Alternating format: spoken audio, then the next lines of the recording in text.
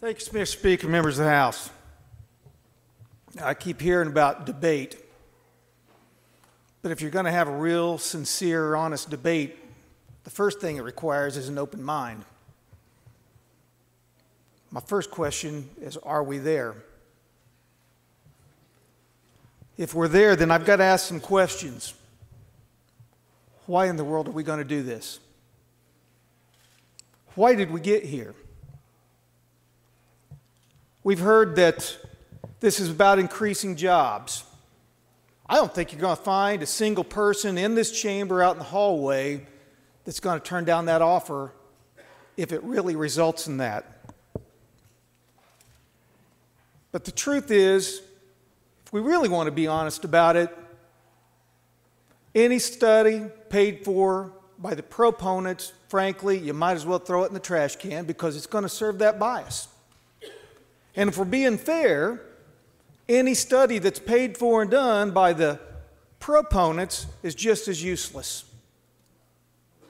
So if we're really going to get good, hard data that means a daggone thing, the first condition is we better be looking at data that came from someone that didn't have a dog in the fight. We've got 3 universities in the state of Indiana, and I don't know why we need to go anywhere else. Indiana University says, doesn't create a single job. Notre Dame University doesn't create a single job. And we found out in the last 3 weeks, Ball State University says, doesn't create a single job, not one. I'll say this, even if with that data, even with the data that I don't think any reasonable person can't pay strict attention to and can't give a whole lot of mindfulness to, we had a chance to put up or shut up. We had an amendment that says if you think, we keep hearing, I heard today, it's going to increase, we lose 1/3, automatically lose 1/3 of our contacts. They don't even give us a sniff. They're not going to look at us because we're not right to work. But we had an amendment on the floor that says we're going to give this right to work some time. We're going to give you a few years to let it sift out. And it's put up and shut up. If we go ahead and at the end of the day, it's really going to create jobs, then let's show it. But if it doesn't, let's grandfather this out. If it's really about creating jobs, that was the moment. What happened to that moment? Defeated. Defeated. If you look, one of the top things, and I even heard it said today by Representative Torr, one of the top reasons that people want to come is because you've got an educated workforce. Last year, I had a tax credit for businesses that would pay to have their employees go to education, and it was defeated. Party line. I filed the bill this year, not heard. We've had lots of opportunities. We've had lots of things that we could do, that we could work together, that really does have a track record, that has some proof, that really creates jobs, not with junk science and not with biased studies, but at the end of the day really creates jobs, and we've passed those over. A chance that we could come together, but instead we pull apart. We heard the issue that it won't lower wages.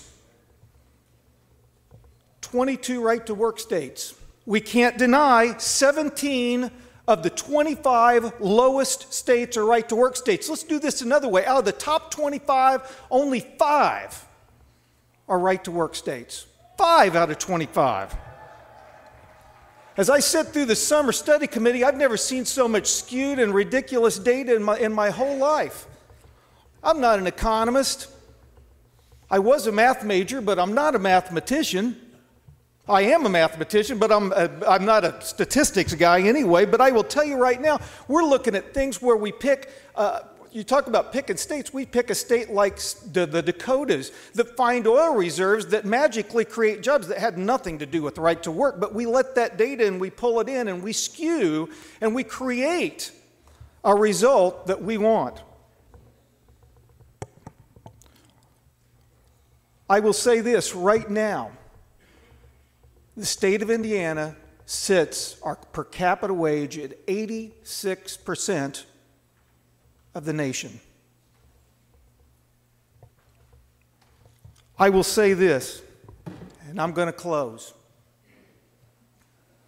I don't play the lottery. I don't question somebody that wants to. That's a personal decision. But I know with enough math that I've got a better chance of getting hit by lightning, not once, but twice, than to win the lottery. I don't think that's a gamble. I think that's just called giving away money. And if I am going to make a gamble, I want to make sure that at least I have, maybe not a sure thing, but at least I've got odds in my favor. I'm telling you, folks, we're making a gamble here. And we're making a gamble where we could have put some things in that controlled the odds. We had an amendment, again, that talked about to keep right to work, you better increase jobs. To keep right to work, you better increase the per capita income. We had some things that increased the odds and gave some safety nets and gave some assurances that we were going to follow through on our promise. Did we accept any of those? If you didn't hear a daggone thing that I said today, hear this clearly. We are gambling with the lives of every single person in this room. We are gambling with the lives of every single person sitting out that hallway. We're gambling with the lives of my 3 grandsons. I'm just telling you, we have no good odds here. This is a gamble. And I would say without a referendum, without the people's input, this is too important to take that kind of high-risk, high-stakes gamble. Please, please defeat this bill.